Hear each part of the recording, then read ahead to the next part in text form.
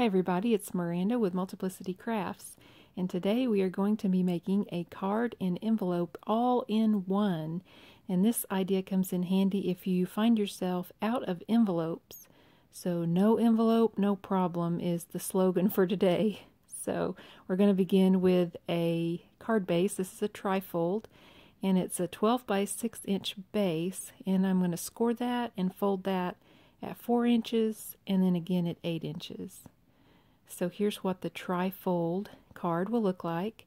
And I picked a pattern paper that had just single-sided pattern where the back of it was white. And that way when I mail it, I don't have the busy pattern on the outside of our faux envelope. So you can see here just some different shots of how it's folded up. And also what you'll want to do is on the outside with your to from stamp or however you design that, you want to make sure to use waterproof ink. I use the Lawn Fawn Fundamentals ink since it is waterproof. So again, here's another look at the card with the to from stamp there, and you can just write in your recipient's address and then your return address, and then there on the end I'm just pointing out where you can seal that shut. And here is the outside if you open it up to see exactly what it looks like. And then the front cover there is going to be your card front. So when it's folded up, that is your card front like you would just normally have in a card. Then on the inside panels, we're going to cut 3 of these panels at 3.5 inches by 5.5 inches.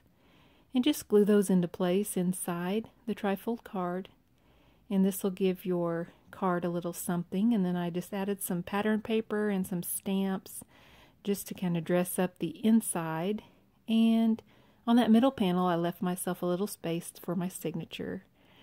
So once you have that done, it'll look something like this. Of course, yours will look probably a lot different because we would probably use different paper, but you get the idea of the fold. So when you unfold it, it will be like a trifold card that they can just set up and display that way, or they can fold it completely closed and just kind of let it stand up or lean against something, and this will be the front cover. But then when you go to mail it, you don't want your front cover to show, so that way your card front is concealed behind this white panel. So just fold it the other way. And you can seal this faux envelope with either just a little piece of tape or a little sticker or something there at the bottom to hold it closed while you're mailing it. So here is the completed card. I hope you learned something today in this quick short video, and that it was helpful for you if you ever find yourself in a position with no envelopes. Thank you so much for watching.